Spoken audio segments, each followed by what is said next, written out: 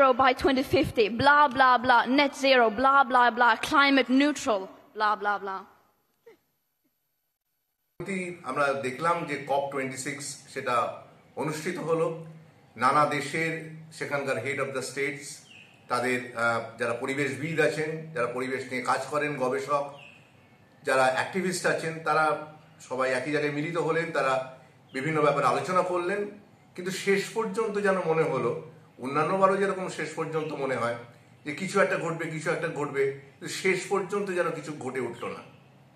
কেন ঘটে উঠল না, তার ব্যাকগ্রাউন্ড কি, সেটা কেন এরকম বারবার ঘটছে, সেটাও কিন্তু আমাদের নজরে রাখার দরকার আছে।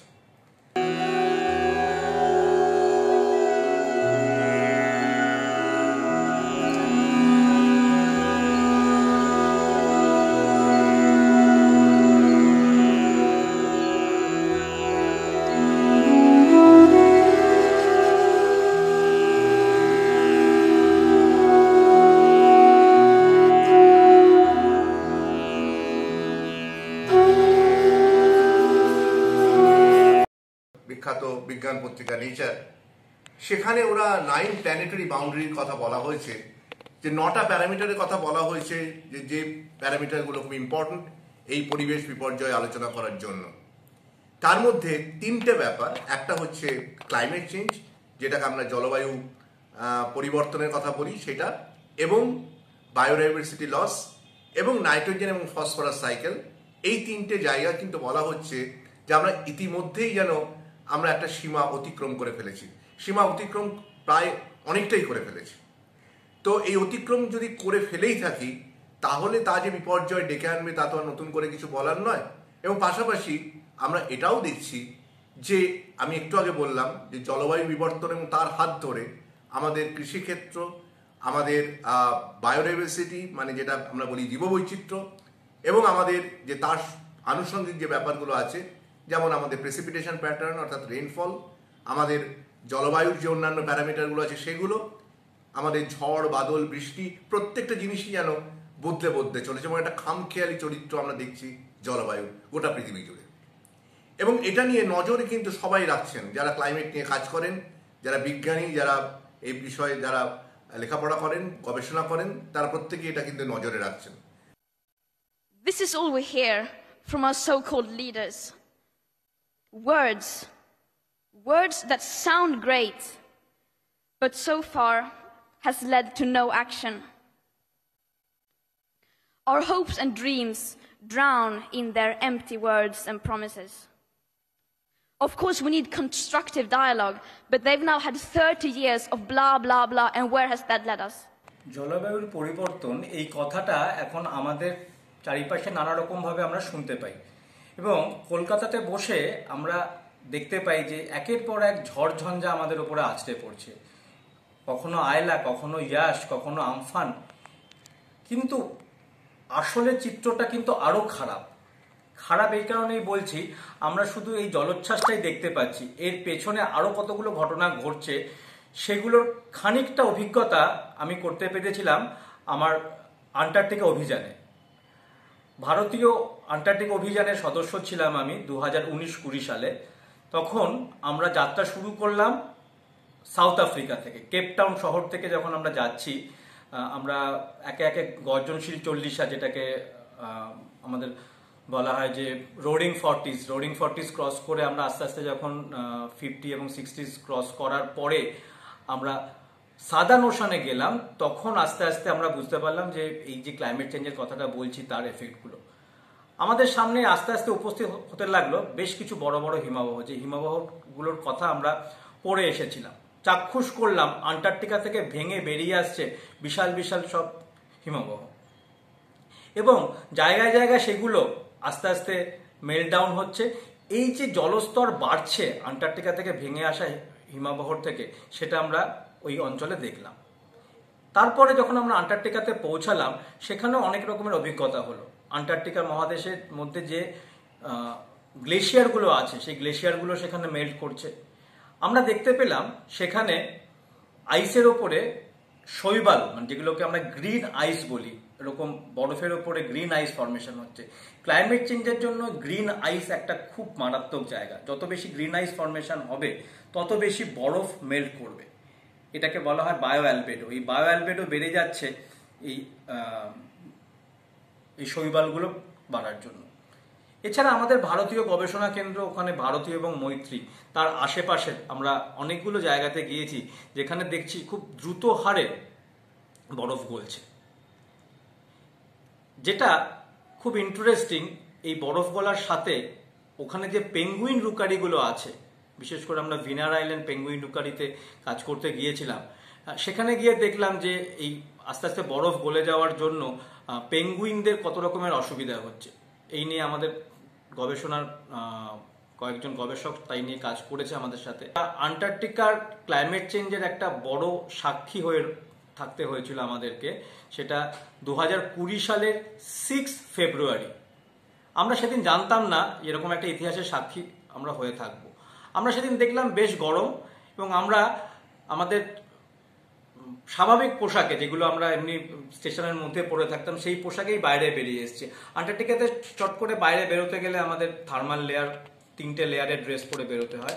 সেদিন আমরা বেরিয়ে এসেছিলাম এই উষ্ণতাটাকে এনজয় করার জন্য।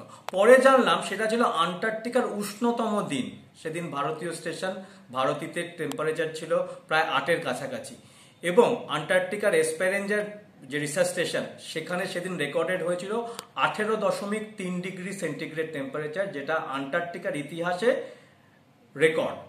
এবং এই দিনটা আন্টার্কটিকাতে লেখা আছে টি শার্ট ডে বলে, মানে আন্টার্কটিকার টি শার্ট ডে, এটাতে এই দিনটাকে ডিমার্কেট করেছে। এবং ওই দিনটা আমরা ফিল করেছিলাম যে আমরা কতটা উষ্ণ হচ্ছে, এবং এই উষ্ণতার ফলে কি পরিমাণে বরফ গলতে পারে। এই যে বরফ গলছে, এই গলা বরফের জন্য আমরা সমুদ্র তল বেড়ে যাওয়াটা কলকাতায় বসে দেখছি। আমরা দেখতে পাচ্ছি যে বড় বড় ঝড়ঝঞ্ঝা হচ্ছে। এই সমস্তগুলো কিন্তু সার্বিকভাবে সারা পৃথিবীর পরিবেশের পক্ষে খুব চিন্তাজনক একটা অবস্থা।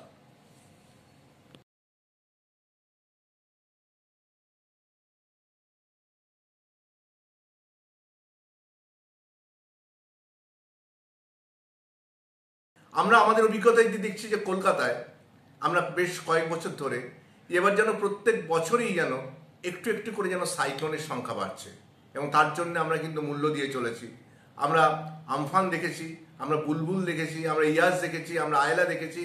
আমরা যেন প্রত্যেক বছরই একটা দুটো করে এরকম বড় বড় ঝড়কে উপলব্ধি করছি, এবং বিশেষ করে বলা হচ্ছে এই বে অফ বেঙ্গল বা বঙ্গোপসাগরে, সেখানে যেন এই ঝড়ের সংখ্যা একটু একটু করে বাড়ছে। এবং শুধু বাড়া নয়, তার যে বিপর্যয়, সেই বিপর্যয়ের জন্যে আমাদের এই শহর, আমাদের এই শহরের যে অন্যান্য যে ব্যবস্থা, সে ব্যবস্থাও কিন্তু নানা বিপর্যয়ের সম্মুখীন হচ্ছে। কৃষিক্ষেত্র সাংঘাতিকভাবে এটার দ্বারা বিপর্যস্ত। এবং আমি একটা স্টাডির কথা বলতে পারি, যেখানে বলা হচ্ছে এই যে কার্বন ডাইঅক্সাইডের পরিমাণ বাড়ছে বাতাসে, যেটাকে আমরা গ্রিন হাউস গ্যাস বলি, সেটা বাড়ার জন্যে এমনকি আমরা যে বিভিন্ন খাবার খাই, তার যে নিউট্রিয়েন্ট কন্টেন্ট, তার যে অন্যান্য যে মিনারেল কন্টেন্ট, সেই কন্টেন্টের যে পরিমাণ, সেই পরিমাণটাও কিন্তু এদিক ওদিক হয়ে যাচ্ছে। অর্থাৎ বিপর্যয় কিন্তু নানাভাবে নানা দিক থেকে আসছে। আমাদের যে ফ্রেশ ওয়াটার যে সোর্স, সেই সোর্স কিন্তু সেটাও কিন্তু বিপর্যয়ের মুখে। এবং আমাদের যে বিশেষ করে যে সমস্ত ভার্টিব্রেট গ্রুপ, অর্থাৎ যারা মেরুদণ্ডী প্রাণী, যারা জলের নিচে থাকে, তাদের জীবন কিন্তু বেশ ভালো রকমের বিপর্যস্ত হয়েছে। এবং আমরা কিন্তু নানাভাবে মূল্য দিয়ে চলেছি।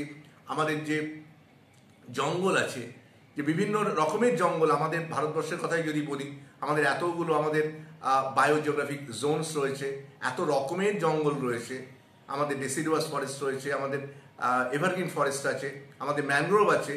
এই যে এত সুন্দর ফরেস্ট, এত রকমের ওয়াইল্ড লাইফ আমার ভারতবর্ষে, সেটাও কিন্তু নানাভাবে কিন্তু বিপর্যস্ত হচ্ছে এবং বিপদের সম্মুখীন হচ্ছে।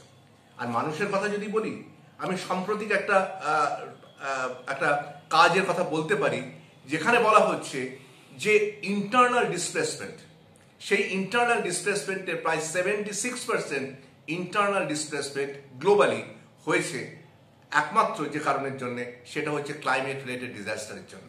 অর্থাৎ ক্লাইমেট রিলেটেড ডিজাস্টার বাড়ছে, বিপর্যয় বাড়ছে, তার জন্য ইন্টারনাল ডিসপ্লেসমেন্ট কিন্তু বেড়েই চলেছে।